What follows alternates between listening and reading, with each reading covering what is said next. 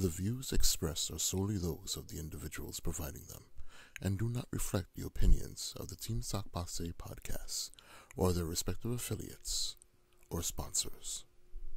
This episode is sponsored by LS Cream, the perfect blend of spices and tradition inspired by Haitian cremas. Please drink responsibly.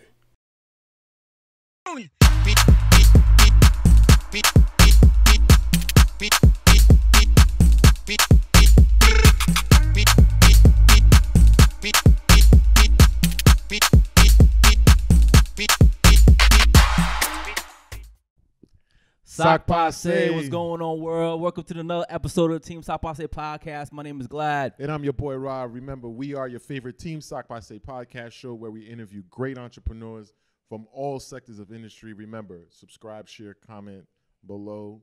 Subscribe, share, comment below. Glad.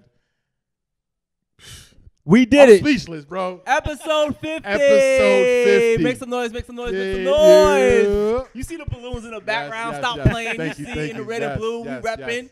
Repping Yes. Haiti. Yo, episode 50 is... Episode 50. Woo. And we got to thank our guest because he's the one who provided the balloons. Thank you, my brother. How you doing? You're very welcome. I'm great today. Hey, we have our brother, Mr. Andre Green, and 50 episodes. Here's the tagline: 50 episodes going to change your life because we're talking about life insurance. True. And our brother right here, he knows all about it. He's very knowledgeable.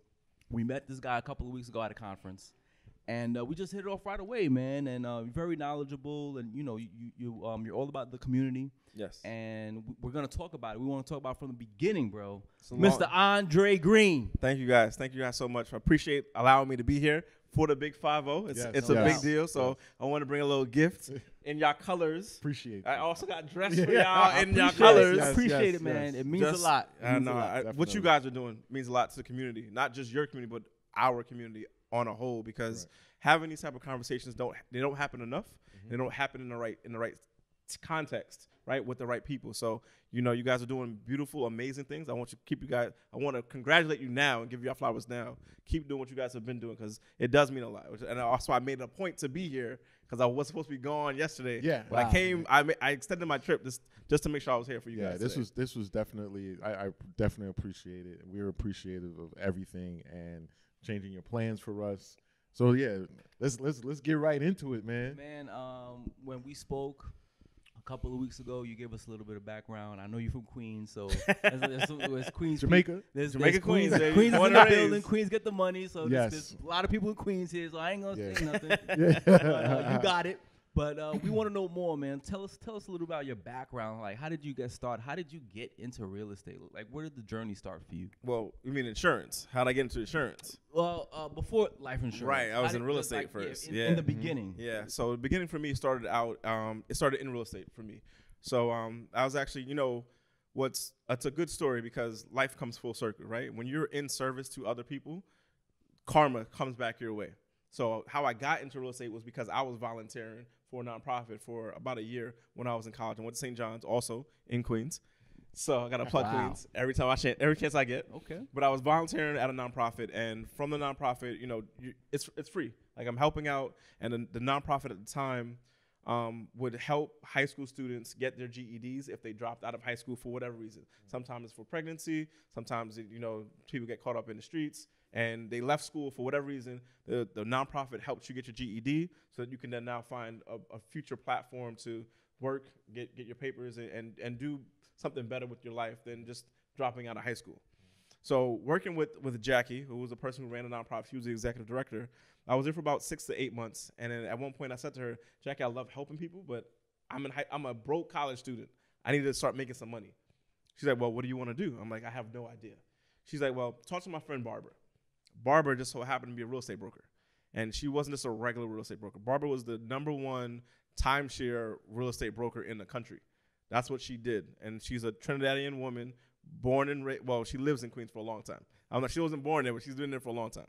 So I went to go work with Barbara. Barbara taught me all of the ABCs of the real estate game: how to do rentals, how to find clients, how to prospect, how to market. And I did that. I was doing Section 8 rentals for about a year and some change. And I don't know if you guys have any experience with Section 8 rentals. It's a nightmare. Everyone's got caviar dreams on a bare budget. It doesn't work. But it taught me how to, one, deal with clients, how to manage clients, how to help them find what they're looking for. And that progression of what to do in the business sort of opened my appetite up to, well, what else can I do in real estate? That then, fast forward a few years, I became a real estate, I got my real estate license. I also went and started working in mortgages. This is prior to 2008. So 2005, 2006, I was in mortgages as a cold caller, telemarketer. I used to call you at 5 o'clock in the evening when you got home from work. Hey, how you doing, Glad? I want to talk to you about your mortgage today. Like, no one wanted to talk to me, but that also, exactly. It was bang, bang, bang. Who is this guy? Yeah, but you know, that builds tough skin, right? Because how many times are you going to hear no before you quit? And that's what that taught me, right? So doing that for a few years, I eventually became a real estate broker. After I left the mortgage meltdown in 2008, sort of shifted everyone. So if you didn't stay in the business, you sort of went somewhere else. I went into property management. So 2008 into 2009, started working for a bank doing property management. And while I was there, I built up enough experience that I was able to take my broker's exam to be a licensed New York real estate broker. And for those who don't know, you can be an agent, but you work for a broker. If you're a broker, you work for yourself. Right, so you don't need anyone above you. You write your own. You sign your own name. You write your own checks at that point. With an agent, you have to work under a broker to be able to do deals. So I was doing that for a couple of years, and while I was doing that, my background when I was doing mortgages was I worked a lot with investors. So I had a lot of contacts with short sales, banks, attorneys, all of that stuff. So even while I was working my 9-to-5 job, and I'm a huge advocate of keeping your 9-to-5 when you're building any business. Don't follow the online gurus. Don't leave your job and go figure out how to pay your bills next month. It's a bad idea. So I did that for years. I worked a 9-to-5 and I hustled on the side. And in doing that, a lot of people in my network and my friends and family knew that, well, if you got a real estate deal and it's kind of weird, call Andre.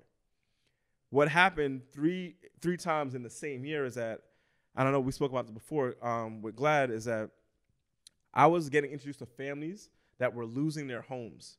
And when you start to dig down as to why they're losing their homes, is because no one gave them enough financial information so that they knew what to do if this happened. And the story that sort of prompted me to go get my insurance license was, I had a family of 4 kids.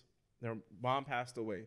She had the house for 40 years because her husband bought it when they were young.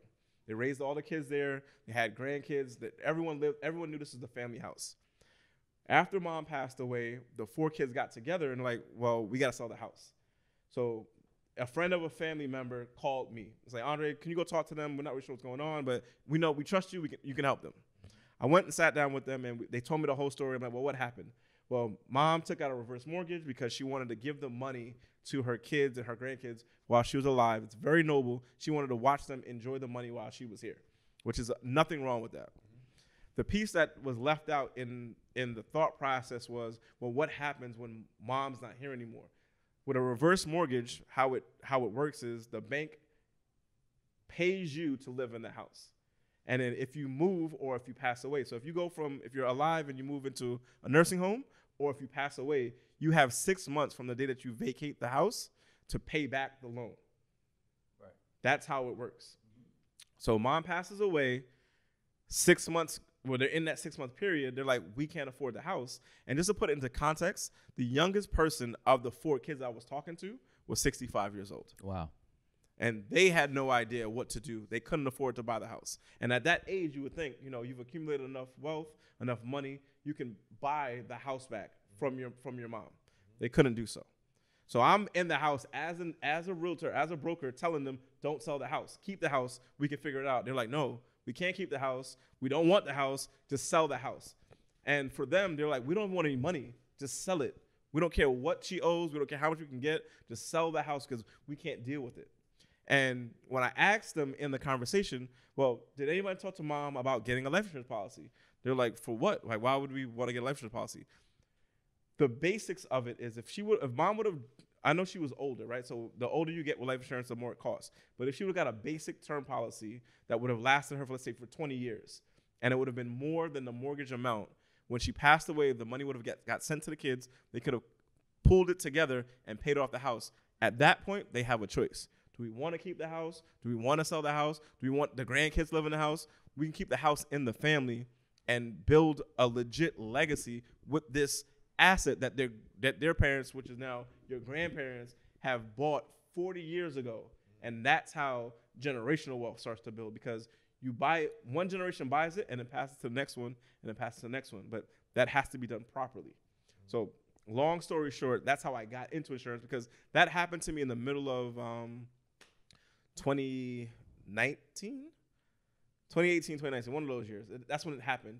And it was from that experience, I'm like, I'm not doing enough with the knowledge that I have in my head to educate my community. So now I need to go and figure out, how do I put myself in a position to not just tell you about what you should do, but actually help you facilitate getting life insurance, educating you on life insurance, so that you can now put the proper things in place to benefit your family, for not just you and this generation, for generations to come. Wow, well said. You just set the foundation for the rest of the interview.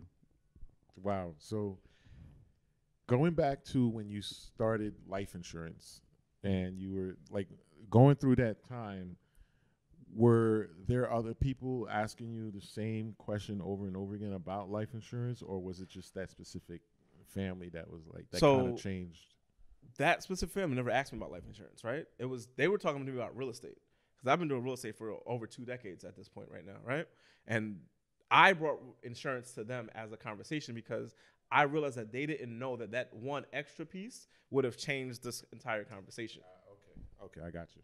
And that's where life insurance, for me, it told me I needed to go get relicensed, because I was licensed before when I used to work for the bank when I was doing property management. It was just one of the things one of the weird bank rules. If you work here, you have to get licensed for insurance, because the bank sells insurance, like inside the bank. They can sell it to clients. So they made me get it, and I had it for a while. I let it lapse. I had to go retake the test. But then what I decided to do in 2019 was I wanted to go open a full full insurance brokerage. So the insurance brokerage does not only life insurance, but we do homeowners insurance, renters insurance. We do life insurance, business insurance, construction insurance.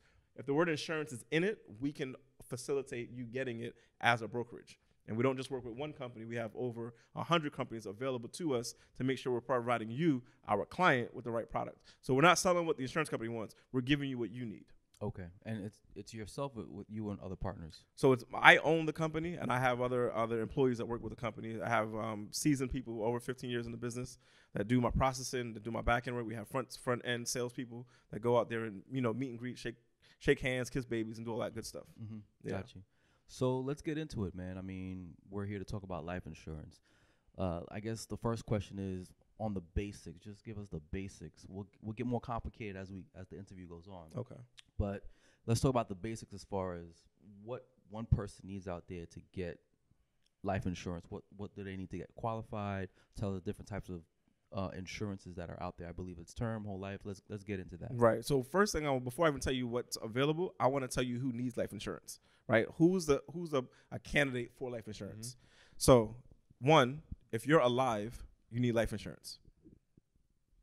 That is the basic of it, because the most valuable thing that any one person owns is their own life.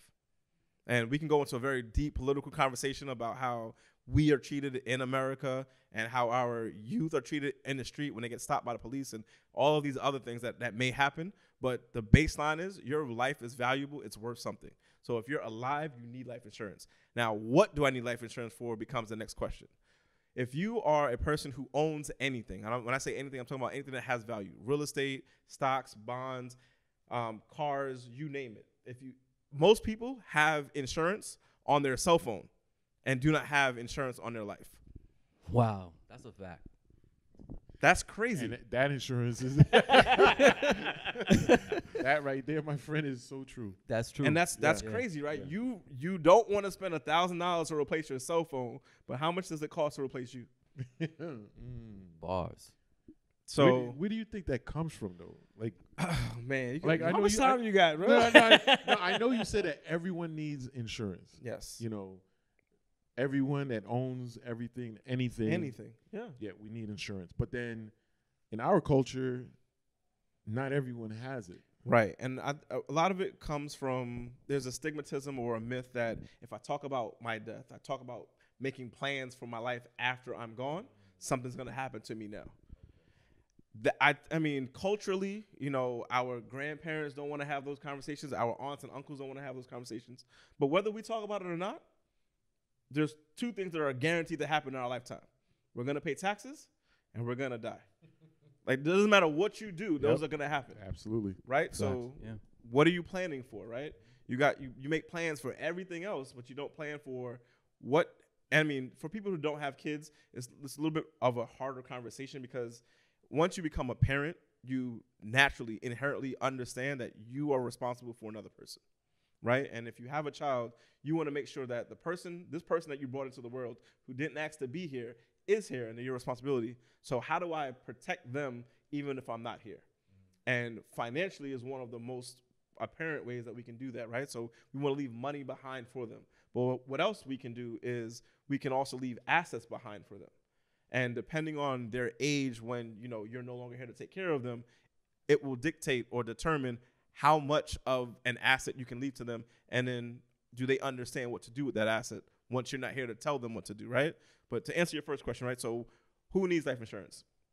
If you are a working person and anyone is responsible or dependent upon you for any type of income, you should have life insurance.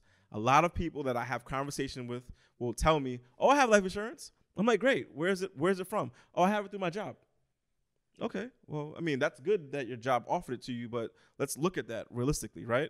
Most job life insurance plans offer 1.5 times your salary. So what does that mean in numbers? If you are getting paid $100,000 a year, your life insurance policy at your job will pay out $150,000 if you pass away while you're working there. Not if it happens at work, but while you're employed with that company, you die, they will pay out $150,000 to whoever your beneficiary is. So I'm 26, I'm working at a regular job, at a bank, at a financial firm, at McDonald's, wherever. Something happens to me while I'm at work, or while I'm working there, life insurance will pay out.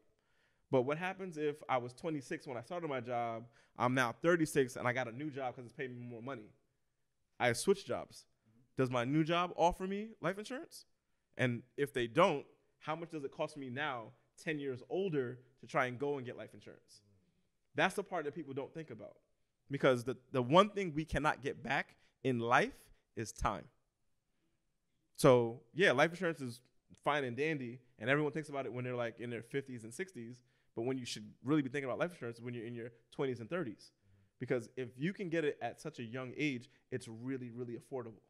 And then it stays with you for the rest of your life, right? But I got ahead of myself, so let me go back. No, you good. Let me go back. This is your episode.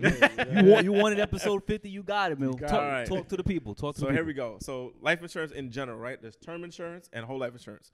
Term insurance is like car insurance. It lasts for however long you have it. Normally it's 10, 20, or 30 years. There's some new products out now for 40 years, right? So if anything happens to you during that period of time, as long as you're paying your premiums and your insurance policy is in place, they will pay out, right? So you can have as low as a $10,000 insurance policy on a term policy all the way up to millions of dollars. And just to give you an idea, a 40 to 50-year-old male can get a $1 million insurance policy paying about $300-something a month. Keep in mind, your health and all that stuff comes into place, but you can get a lot of coverage for a little bit of money, right? That's a term policy. A whole life policy is the other half of the same equation. With a whole life policy, no matter what age you get it at, it lasts for the rest of your life. So it doesn't expire in 10, 20, or 30 years. It goes until 121 years of age. Most people don't live that long. So it's guaranteed to pay out, to pay you the money to your beneficiary. It does cost substantially more, but the reason why it costs more is because they're going to guarantee to pay it out to someone. So they make sure they recoup those costs. These insurance companies are very, very smart people. So they're not doing things that don't necessarily work for them that also work for you. Got you. So, but here's my question. When it comes to term, let's say that same 36 years old male, he has a term life, let's say. Term policy, okay. Term policy. Yep. So then that policy is over. So he's 66 at the time that policy would be over.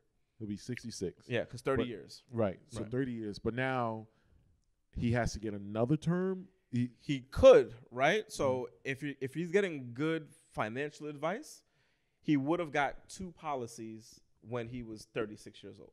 he would have got a term policy because at bare minimum he can afford that. If he has a little bit of extra income, he can get a whole life policy also.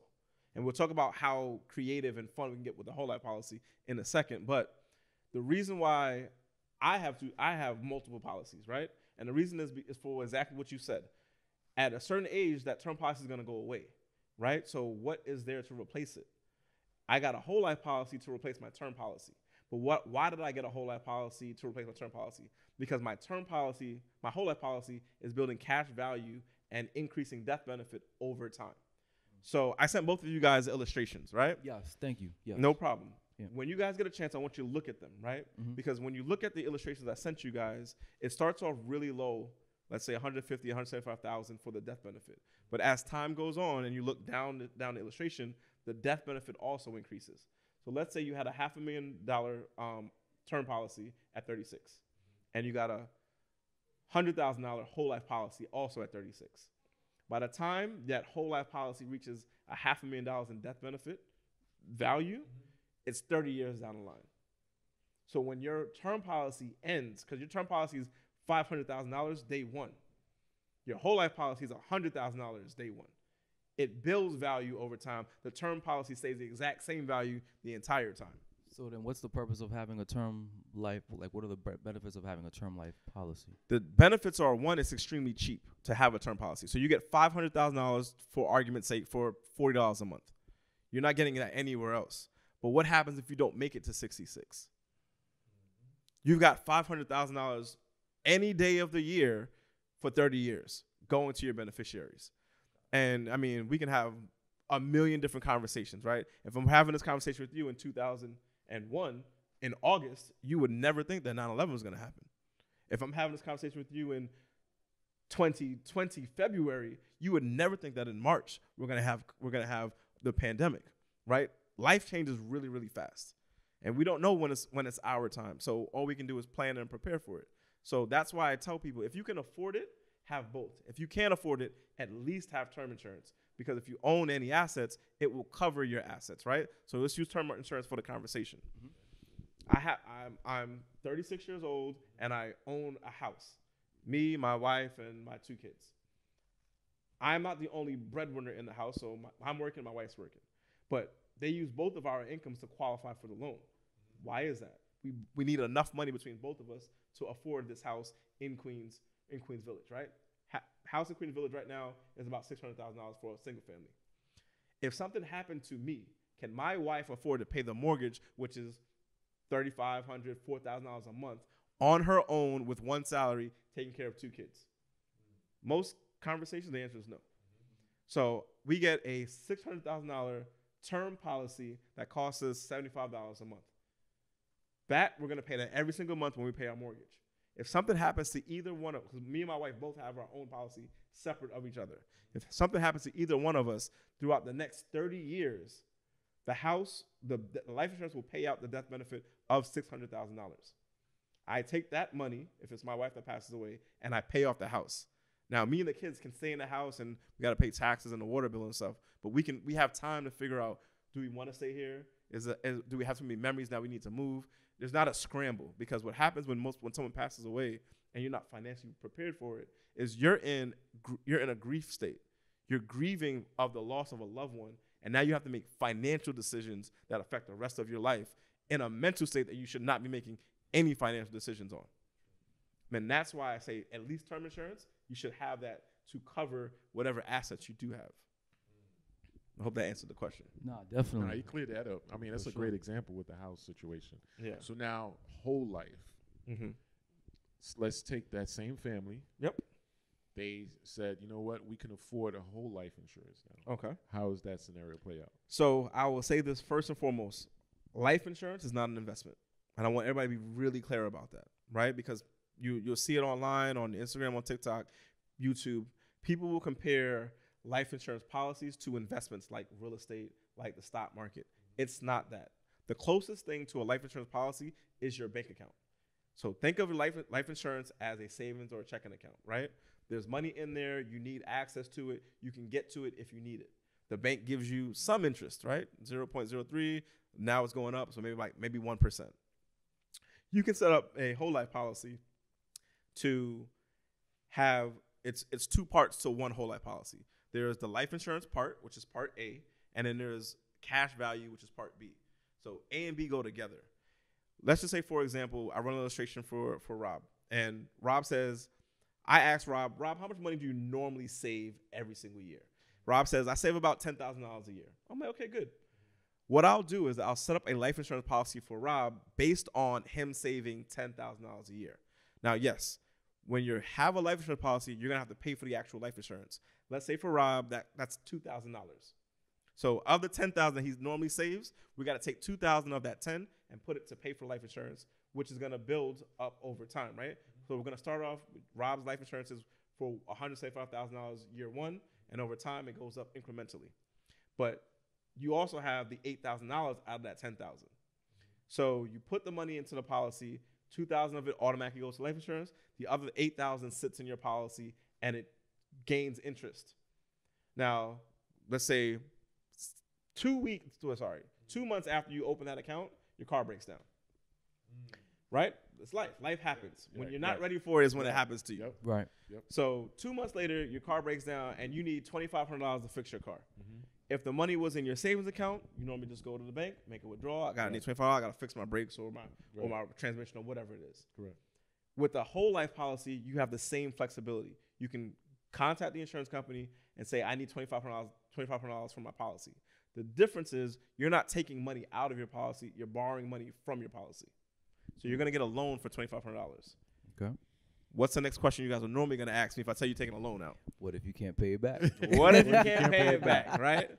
So if you take a loan from your policy and you can't pay it back, when you pass, because it's guaranteed to happen, your life insurance will take whatever you borrowed against your policy, it will deduct that from your death benefit. So let's knock on wood, we don't want it to happen, but 5 years down the line, you borrowed $2,500, you never paid it back. It's accruing interest, so let's say you owe $3,500 at the time that you pass away. But your death benefit is $200,000 now. Well, $250 now, because you started at $150. It's at $250 now. They're gonna do $250,000 go to GLAD as your beneficiary, minus the $3,500 you owed on that loan. So GLAD gets the $250 minus the $3,500. He gets all that money in cash, and he doesn't pay taxes on it, which is another benefit. And he had no idea he was getting the $250 anyway. So you didn't pay the loan back. It's taken from your death benefit. They give the rest of the money to GLAD. Everything's done. Got it. Okay. Wow. I got so many questions. Okay. Hit me with them. So what other cool things can you do with a whole life With the whole life policy. Okay, so a lot of people have been hearing and talking about what's called infinite banking. So infinite banking, or also known as become your own bank, is very popular nowadays because you have the ability to become your own bank. You save money, which is a piece everybody doesn't really talk about that much. You have to save money in your policy first to then be able to borrow money against it. So the same conversation with Rob. We're putting in $10,000 a year into his policy. $8,000 of that is liquid cash to him, right? We do this for 10 years, right? We're saving money because you're going to save the money anyway, right? Yes. So we're saving the money every single year. 10 years down the line, he's got $80,000 saved up in his account that's liquid to him. He also has death benefit. We're not going to talk about that. Rob says, you know what? I started this thing when I was relatively young. I want to go buy a house. Most people don't realize that a whole life policy is an asset because you now have liquid cash that you can show to the bank as how much money do you have for a down payment? Well, I got $80,000 I can tap into. Okay, so you need $50,000 to buy this house. You borrow $50,000 from your policy, and then you put it as your down payment. Now you have the option, as we already spoke about, you can pay it back or not pay it back. If you pay it back, because you bought the house, you pay it back, you now have $50,000 plus the $30 that was in there. You're back to $80,000 plus the interest that you've been accruing over time in your policy. Now you said, I got the house, family set, we're good, we have some place to live, but I found a really good investment property. What's the first thing you think about? I need a down payment. Right. You go back to the same $80,000 you put back in the account. You go borrow $40,000 this time for a down payment on an investment property. But that investment property is supposed to be making you money because you're renting it out to tenants. So every single month you're getting some cash flow off of that property. You take a little piece of it and pay back your life insurance policy, and you keep the rest for your cash flow. You're spending money every day. You want to go buy a drink, buy some sneakers, go hang out, take the family vacation. Your money's coming from the cash flow from your investment. And the thing that everyone's talking about now is passive income. I want to have passive income. The only way to get real passive income is you have to own things. If you don't own anything, you're not getting any passive income. So this now asset, this investment becomes passive income to you, and you use that money, you pay back your life insurance, you keep the rest of the cash flow to hopefully reinvest it into other things. That process of you borrowing money from yourself and paying it back is what you do with a bank. The difference is you pay the bank interest, you don't see any benefit from it. When you do it from your life insurance policy, you're paying yourself interest. So this is great. That's a great example. So you're basically saying you get this insurance, the whole life insurance, basically to help you create passive income opportunities. Absolutely, because it's an option for you, and that's the number one thing in life is about having multiple options. Now, here's a question. I just want to make sure that we have this on camera. Mm-hmm. When you get your whole life insurance, how soon are you able to take funds out? If your policy is set up properly, you can borrow money from your policy 31 days after you put the money in there. So we're going to keep using Rob's example as the example, right? Mm-hmm. We're doing $10,000. Keep in mind, I met Rob as an adult, right? So he should have already had some money in his savings account because he was already saving money. Because the conversation that Rob and I had was, how much money did you save last year? Oh, well, I saved about $10,000. That tells me that Rob should have $10,000 in an account somewhere that he can access, right? So I tell Rob, listen, we can put the money into life insurance policy. It's going to pay you, to keep it conservative, 4 to 6% on your money. Okay. Right? It's more than the bank's giving you anyway. Gotcha. Right. So when we do that, Rob puts the $10,000 into his account day one. He pays the policy up in the beginning. Mm-hmm. So Rob has access to the $8,000 because we have to pay the $2,000 for the life insurance. Right. He has access to the $8,000 31 days after he put the money in there. Let's say Rob doesn't have the $10,000 saved up somewhere else. Mm-hmm. Rob has to now make his monthly payments every single month. So $10,000 divided by 12 is like $870 a month. Mm-hmm. If he put in $870 every single month, he has access to 80% of it every 30 days.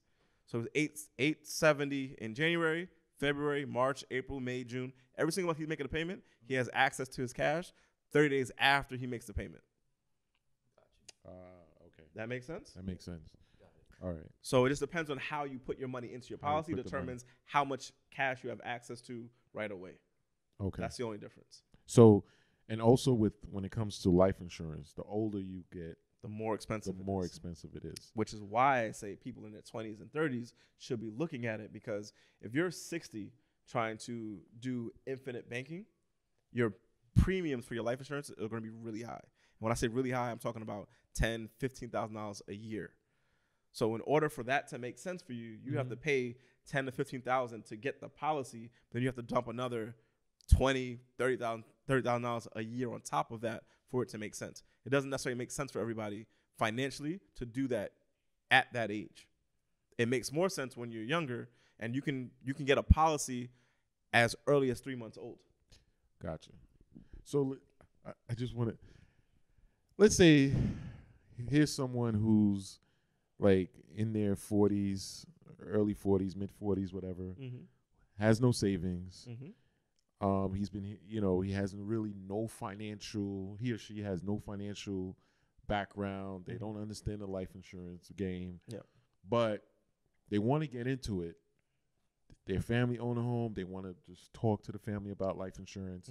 But they themselves have no savings or anything, but they want to get into it. But they want to say, okay, you know what?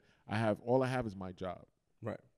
How do you So the honest answer is you have to start with discipline. If you're telling me you're in your mid 40s and you have no savings at all, right, something's happened throughout your life why you were not able to save. It might not even be your fault, right? You might have had the savings and had to spend it all. Someone had cancer or had an accident and you needed to dump all the money somewhere else. Right. Something happened that why you don't have any cash at all saved up. If that's your case, you might not need a whole life policy. Okay. You at bare minimum need a term policy because you're telling me you have family that you're worried about. Like someone's dependent upon you to make sure that they're taken care of later on. So maybe in that conversation, we're going to talk about your finances and what's going on and the overall health of your finances, and say for right now, maybe we just get a term policy, because if something did happen to you, what happens to all these people that you're worried about? Do they depend on you for any type of financial responsibility? If the answer is yes, let's look at a term policy. Gotcha. Now we're going to have this term policy where the conversation would start with me and that person, just to say, just some protection, cover your assets, get term insurance, right? And if that person understands that concept, then a year or two down the line, I'm not going anywhere, right? This business is a relationship business. So one of the reasons why I got into it is because I understand that if I'm helping you plan and prepare for your family, it's a long-term game, right? Your life changes over the years. Because if I talked to you at 22, you weren't married, you didn't have any kids, everybody's healthy, everything's fine. I talked to you at 32, oh, well, I got married, I have a 2-year-old at home. I told you at 42, oh, we have 3 kids now. We bought a house. We're getting a second home somewhere else. Your life evolves and changes. So your finances are also going to evolve and change. Are you prepared for life if something happens that you weren't planning for? And that's the conversation about life insurance and financial literacy that sort of comes into play for a lot of people that no one thinks about. So yeah, start with term, and then we sort of transition into a whole life because we need to build up that next egg. Some people will tell you life insurance is a scam. Don't put your money in it. They're going to take it from you. I'll tell you this right now, and this is just the facts. For every $1 you put into a life insurance policy, you're getting $3 in the death benefit. The right one. No. Any life insurance policy. Any life insurance policy. If you're paying $1, the life insurance company is telling you they're going to pay you out 3 times whatever you put in. Now, people will tell you don't save money in your life insurance policy. That's a personal choice. Life insurance is a bad investment. I agree with that. Life insurance is not an investment. So you have to understand what vehicle you're getting into. One of the things I want us to touch on before we end today is IULs. IULs are a very big topic right now. Everyone's talking about it on the internet, on TikTok. Everyone's a financial guru until things fall apart. How many conversations do you hear about crypto still? True. Nobody's talking about that now, right? True. It went to hell. Nobody wants to touch it. So you said IUL is acronym for Index Universal Life. Okay. So it's a type of a whole life policy, right? And the IULs are tied to the stock market. They're not in the stock market, but they tie your cash value growth to the stock market. So normally it's the S&P 500.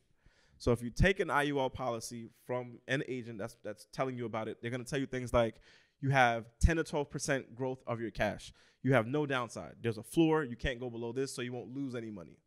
The part that they tend to leave out is that your life insurance policy that's attached to your IUL, the premium or your death benefit amount goes up over time also.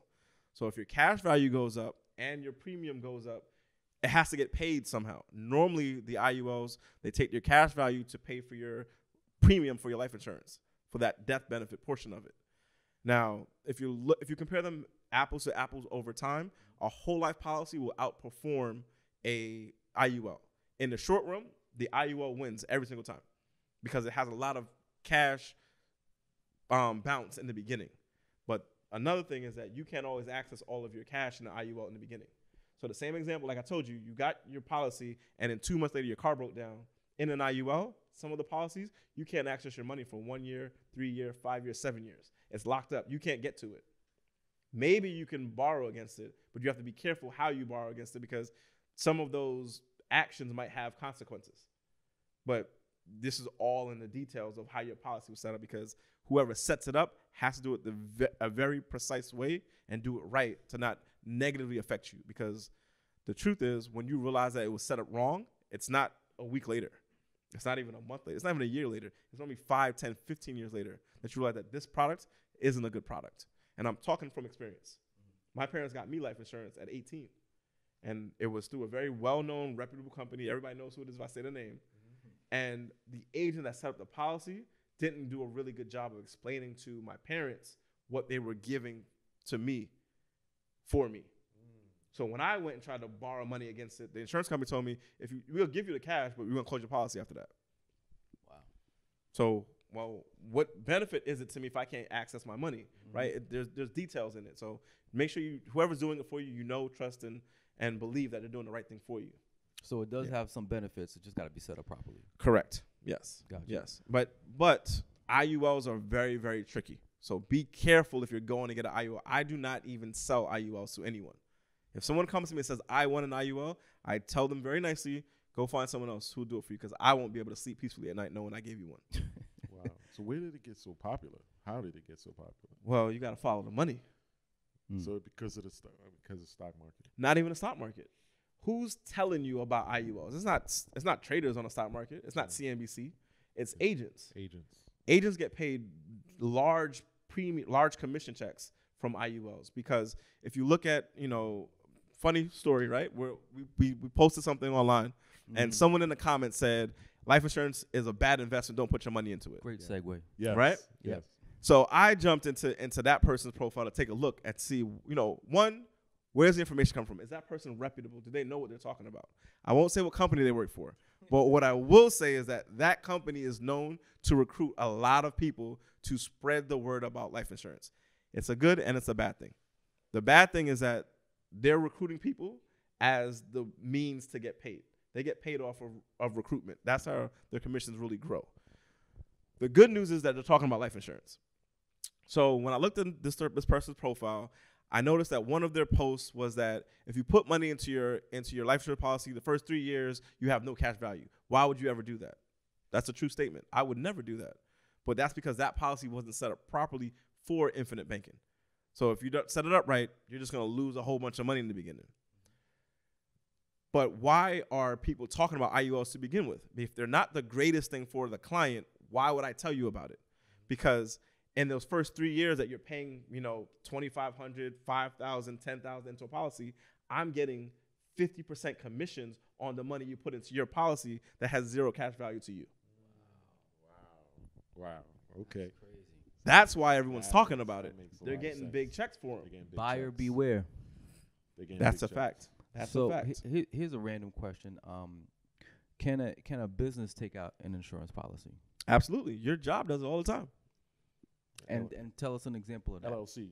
And an LLC. No. I'm talking about your regular job. Well, what if you're an LLC? Yeah, well, I'll get to that part, but you Okay. got to keep in mind that if you ever walked into a bank, because banks are known to have like the largest policies, life insurance policies. If you walk into a bank and you go to the teller, you go to the registered banker, you go to the manager.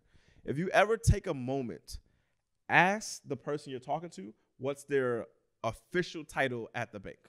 You're gonna hear a lot of things like I'm executive VP, I'm VP of this. They all have executive titles on their name. The reason why the bank does that, no matter what your job is in the bank, they want you to be an executive at a higher level. That's because they can get life insurance on you. So everyone tells you, oh, I have life insurance through my job. Okay, that's great. How much do you have? Wow. Normally it's 1.5 times your salary. Do you think that's the full amount of insurance that the job took out for you though? So I make $100,000 a year. They say that if you pass away while you work here, we'll pay your family $150,000. But how much life insurance do you have on me as the person? Normally, it's $500,000 to $1 million. But I'm gonna give you $150,000 though. Don't worry about it. I got you. Wow. So this is why the bank has the biggest promotion. Like they promote their people. They promote everybody as fast as Start possible. From the teller to then you go to customer relations and then you go to client services. They And taking that They insurance can take policy. out insurance, and you can only take out insurance on an executive at any level. They have to be an executive. They have to have some type of executive title. So if you're just a teller, we can't take insurance out of you. But if you're a teller, but you're also executive whatever, once you get that new title or that promotion, it changes your status in the company. Now the bank can take out a policy on you. And what do they do with that policy? They do the same thing I've been talking about. They put a bunch of money into it because they're paying into policy because they can borrow the cash. I mean, if you want, you can. It's called Boli, B-O-L-I. It's online. You can Google it. Go check and see. Bank of America, Chase, Wells Fargo. Look to see how much B-O-L-I, Boli insurance, they have at the bank. It's billions of dollars. It's not hundreds of thousands. It's billions. What are they doing with that money? They're just investing, playing around with the money. Well, they're borrowing the money to go invest it into.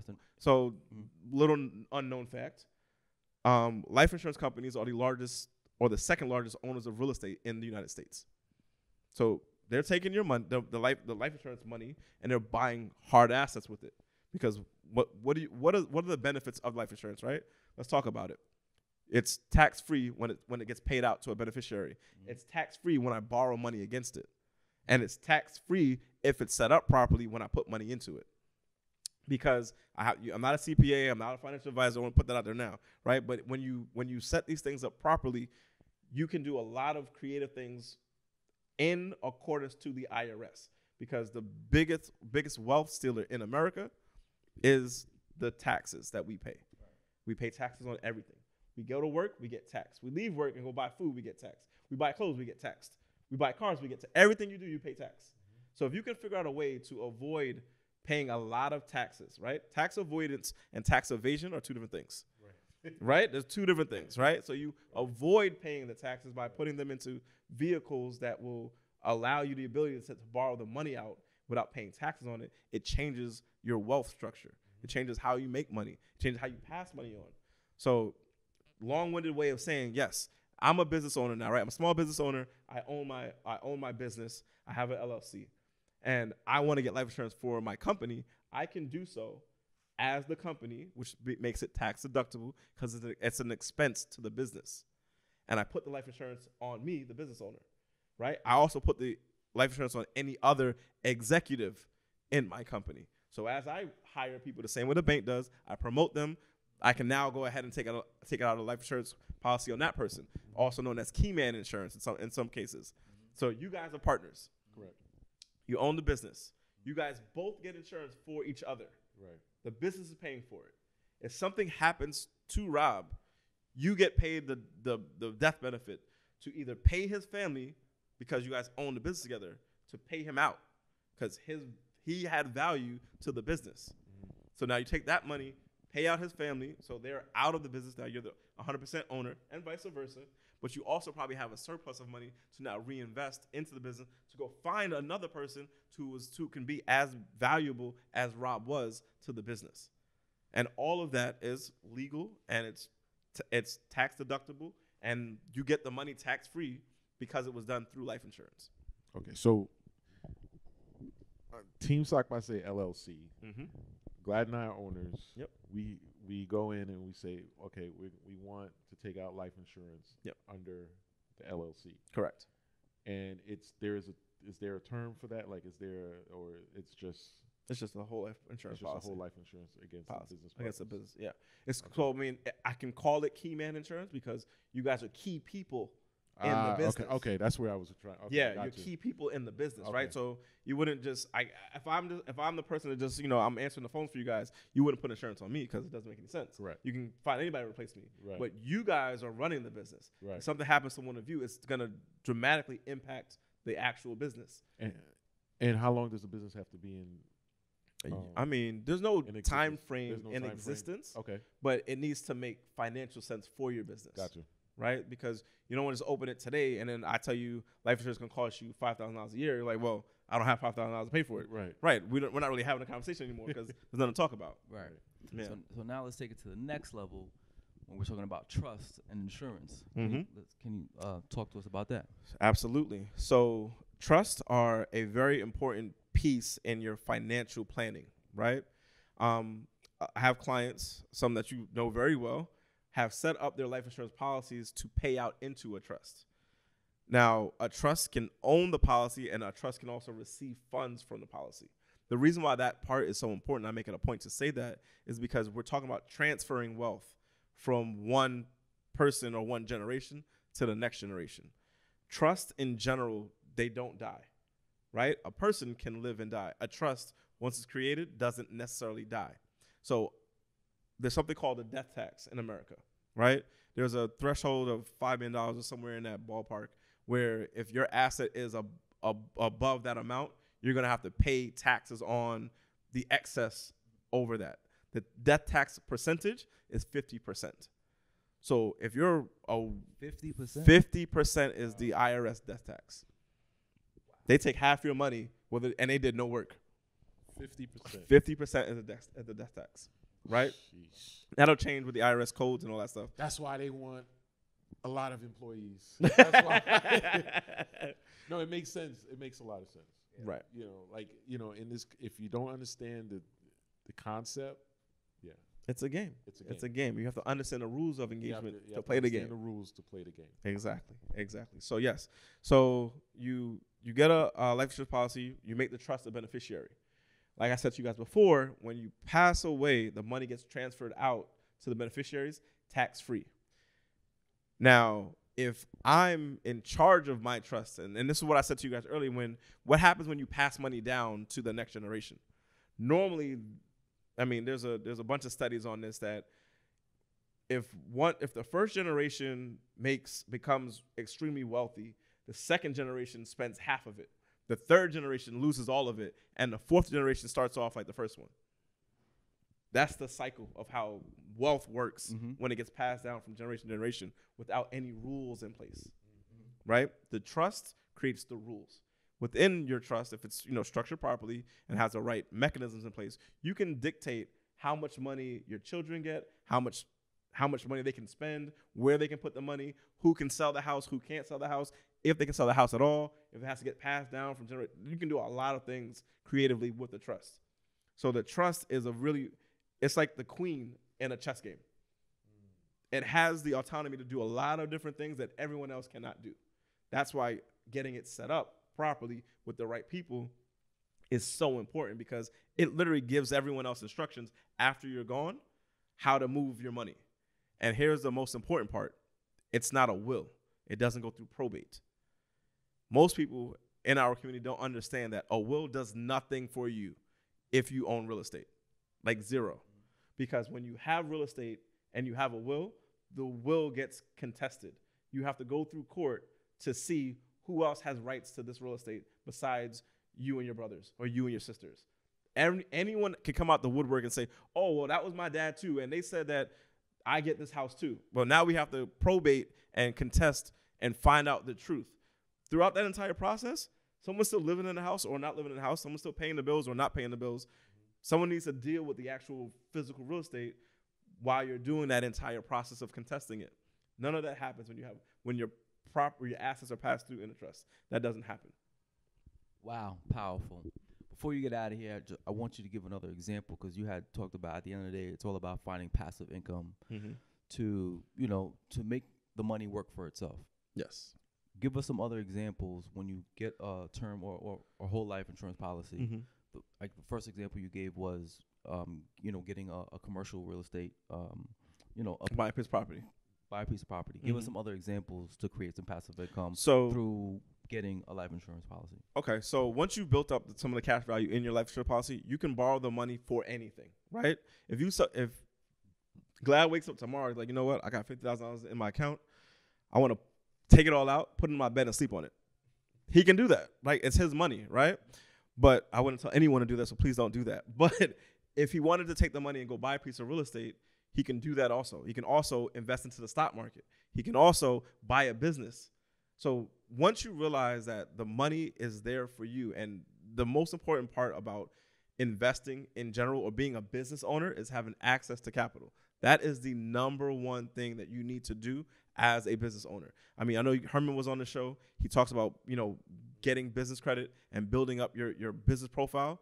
If I'm telling you that you can buy life insurance with access to capital that you got from somewhere else, why would you not have insurance? It didn't cost you anything, right? So there's certain things I can't say because I'm licensed, but fill in the dots, right? You've got access to credit. You've got access to money.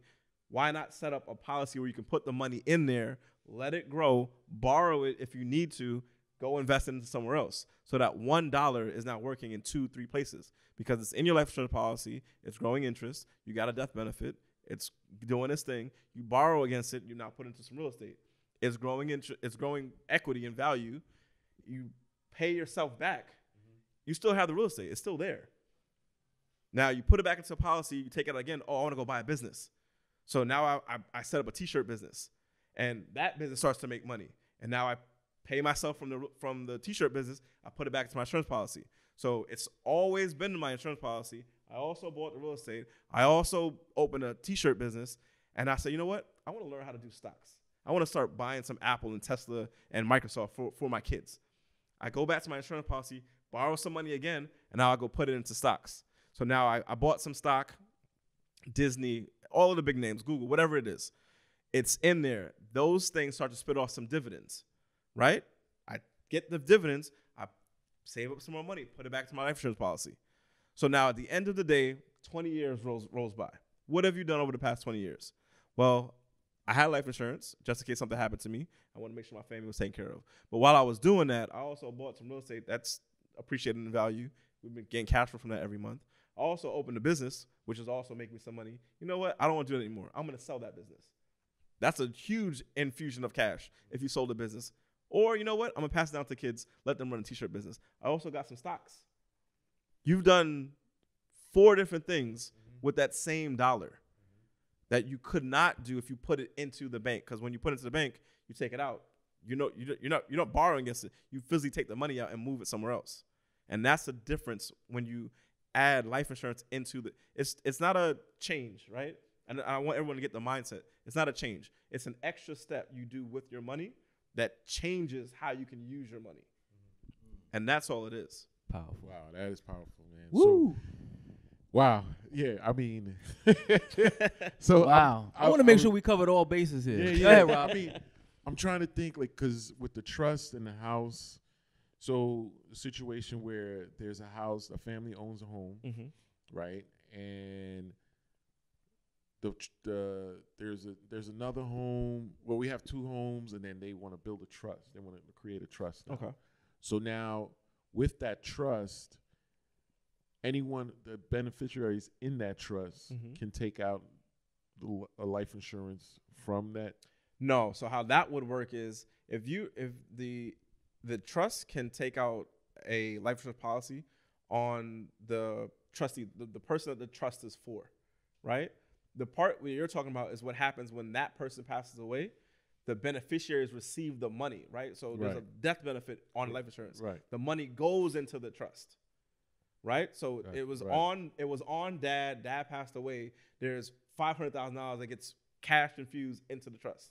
Now, before dad passed away, he set up the trust that once I do pass, you need to take $100,000 of this $500,000 and go buy and pay off the house, right? Or pay off whatever we own. You pay everything off. That might leave you with $250, right? So you have the asset, but the instructions in the trust are: we want to now take this piece of money and I want everyone to get their own life insurance, right? So you can dictate whatever you want it to say with the trust. So a smart way to do it for a family that can afford it is that every single person in the house gets a life insurance policy. Because I told you the youngest you can be is 3 months old to get a whole life policy. Every single person in the house. So same example, mom and dad, 2 kids. We all got life insurance. The kids' policies are super cheap compared to the parents because they're so much younger, they're healthier, everything's in their favor. But if you've been saving money for your kids to go to college, we didn't even talk about this part. We've been saving money for the kids to go to college anyway, right? 529, all of these school programs. What happens if the kids don't want to go to college? Oh, well, you can pass the money in the 529 to another kid. Okay, that's cool. What if we want to help the kids go buy a house? Right? You can't do that with a 529. You can't just take the money out because you didn't have a tax implication. So if you wanted to save money for your kids inside of a life insurance policy, you can do that. For the kids, it'll grow because they have a lot of runway, a lot of time in their life. You know, God willing, they live to your age, right? They're 40, 50 years old. But if they've been saving $2,000 a year for 50 years, you've got a nice little nest egg to do whatever you want to do with it. But let's say the kids aren't old enough yet to start accessing their own money. But mom and dad are like, well, we can start buying things for them. We can buy stocks for them. We can buy real estate for them. We can do a bunch of stuff with them. You're borrowing the money from the life insurance policy and putting it into assets for them. They might be in your name, but you also have a trust set up because if anything happens to you, this is what happens with the money. You pay off these things. We take care of Sarah and Jason. Everybody's in good shape. But while you're here, you still have access to the funds. So you're not restricted as to what you can do with the money, right? And that's an important piece. Got it. One thing I want to touch on, I know we're not really talking about retirement accounts, but one thing I do want to touch on is that a lot of people that have 401ks and ESOPs and all those 403bs, you have to be very careful or be mindful of the fact that you put money into a retirement vehicle with the hope that when you retire, your income is less, so you pay less taxes. That's the reason why you put the money in there. It's to get the tax break now, and then in the future, you're paying, your income is going to be less than what it was when you were working, so you're paying less taxes on the money that you saved over time. We're in 2023 when we're having this conversation. You guys see the state of our economy. Yeah. You see what's happening with our dollar. Yeah. How do you fix the issue that we have with American money? You tax. That's how you generate more money. So we all know that Social Security is not like a real thing. You can't live off of it, right? It's not going to be there for most of us when it's time to retire. Right. But if our tax brackets change in the future, we're talking about 10, 20 years, when we need the money, what do you do at that point? Because we go from paying 20% in taxes, 30%, 40%, 50%. The highest tax bracket ever in history was like 90-something percent. Like, this is before our time, but the U.S. was there at one point. That's crazy. You don't want to get stuck holding the bag if they have to go back to that point, right? And that's the whole point of this conversation. Don't give yourself the options, right? So if I can figure out, Roth IRAs are an amazing thing, right? Because they go in after tax and they grow tax-free. That's a good place to save your money. The only problem with Roth IRAs, not necessarily a problem, but where is your money when you need it? Because you have to wait till you're 59 and a half to get to it, right? It's about giving yourself financial options. You want to make sure that your money is available to you when you need the money, because that's when money is important, when I need it. Right. If I don't need it, it doesn't matter. Right. Wow, powerful stuff. Wow, man. Oh, I told y'all episode 50 was gonna change your life. Yeah, man. I hope I didn't get too deep on you guys. I hope I didn't go too deep. Where's our basket? We gotta do the question. You got the basket over It's there? not. Where is it? Oh, there we go. Okay. Wow. Secret question before you get out of here. Okay. We do this for every guest. All right, let's see what it is. Pull out a question. All right. And while I think we have a Not question that. in the audience. Not this one. I think we have a question in the audience. Oh, Have a- yeah. Is this a question? Is this a question? Yeah, Okay. that's a question. Hold that. Questions? We got a question in the audience. Question. So you have a young person who's about maybe, let's say, 20, 21 years old. They come into some money, and their main goal is maybe to pay off little debt that they may have acquired when they turned 18. You know, they ran up credit cards, things of that nature. What would you say to that individual? Do you tell them to take the money they came into and, you know, get themselves a life insurance policy and then, you know, do whatever from there? Or do they pay off the debt? What would be your recommendation? Well, there's no one cookie cut answer for everybody, right? So it's going to be based on that person's particular situation. We're just going to assume a few things, right? We're going to assume that they got a large inheritance, right? So someone that they knew had life insurance and they got a couple $100,000.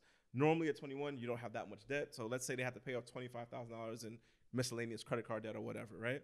That leaves them with a couple $100,000 left over.